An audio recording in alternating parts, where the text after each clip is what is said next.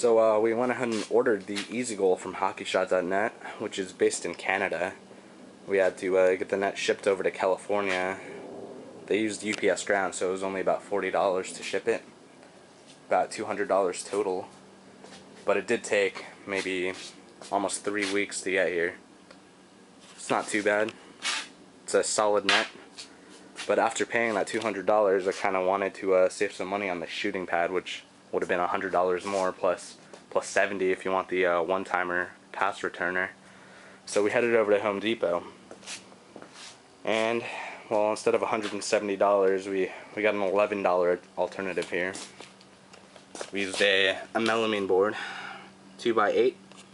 It's a little thick, kind of heavy, obviously heavier than the roll-up pad, but for $11, I think it's well worth it.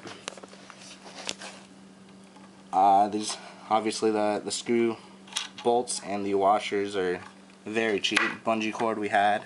I'm sure a lot of you have them lying around. Returns passes pretty solidly. The melamine board does kind of dry out, and pucks don't slide as well after a while. So go down to your local supply store, pick up some WD-40 or even some Pledge. This huge bottle, probably $4. Just kind of showered over it very quickly. Good as new.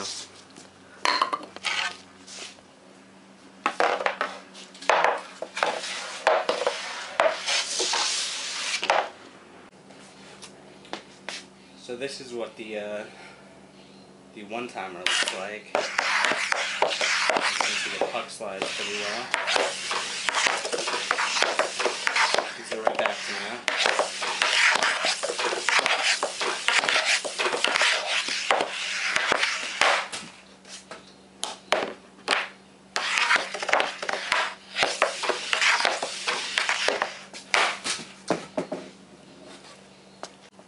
So somebody asked me if this melamine board could take pretty hard slappers without cracking and breaking.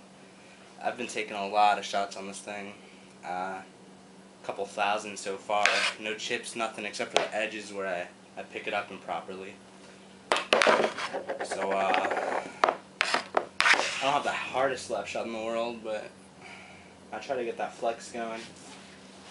And let's see what happens.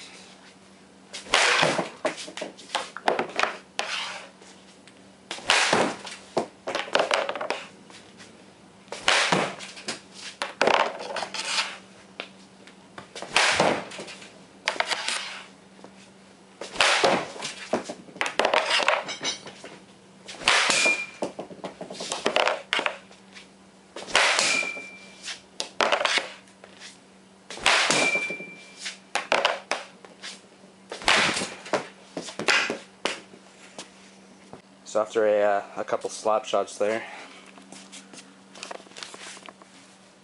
no marks. That all comes right off. That's what the Pledge is for, huh? Can clean it up pretty well too, but nobody really cares. That's what it's for.